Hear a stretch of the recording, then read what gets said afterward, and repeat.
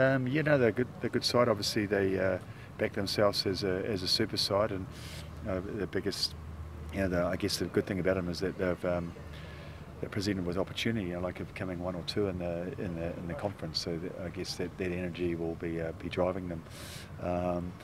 Yeah, they just play probably a little bit smarter than they do internationally, but they're very similar in how they play, and the Welsh and the Scots, but probably more so the Welsh, stop their momentum.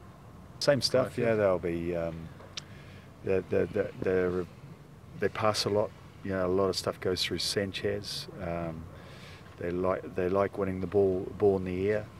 And they like to get rhythm.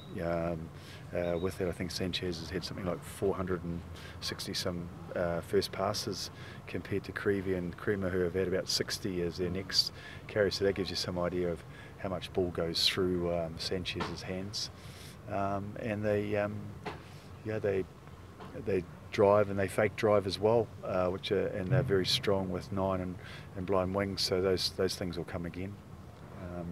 They chose to pick and go on us a fair bit last time as well.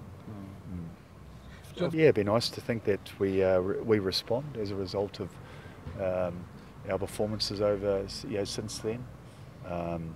There's no excuses. They're coming out of June now that the group fell short. Last week in high humidity in Singapore. Ultimately, end of the day, most of those guys now will be going into their third performance, so there's no reason why we can't play at a higher tempo and finish the season off here at home, with great physicality and a fast game.